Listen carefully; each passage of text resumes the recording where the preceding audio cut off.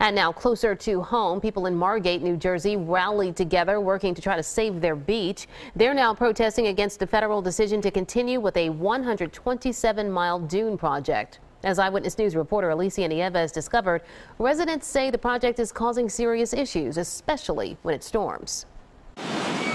An SOS on the beach in Margate, this call, though, to save the shore. Well over 100 Margate residents united at this Sunday afternoon rally, first singing,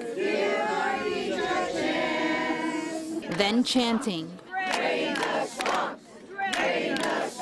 The rally comes after a federal judge decided on Thursday to once again allow the U.S. Army Corps of Engineers to continue with a 127-mile-long dune project on beaches across the state's coastline. The project was proposed by Governor Chris Christie after Superstorm Sandy as an effort to better protect the shores. But in Margate, residents feel basically the government has come in and tried to fix a problem that didn't exist and caused a problem. In recent weeks, the dunes have caused street water drainage issues in the coastal city, and after storms, large pools of water that used to drain into the ocean collected and settled now between the dune area and the bulkheads, this potentially creating a public health hazard. If we did it as private citizens, did what the Army Corps of Engineers did, we'd be in jail. The federal judge's recent ruling is firm and likely final. What we want to accomplish today is let anyone who backed this project know that we are not happy with them, and come November in election time, we're going to make sure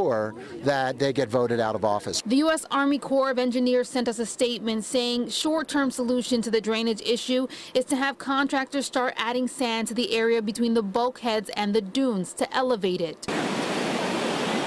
A long-term solution may only be figured out after this project is complete. Engineers saying that to leave this area like this midpoint would only make the beaches more vulnerable if a hurricane struck. In Margate, Alicia Nieves, CBS 3 Eyewitness News.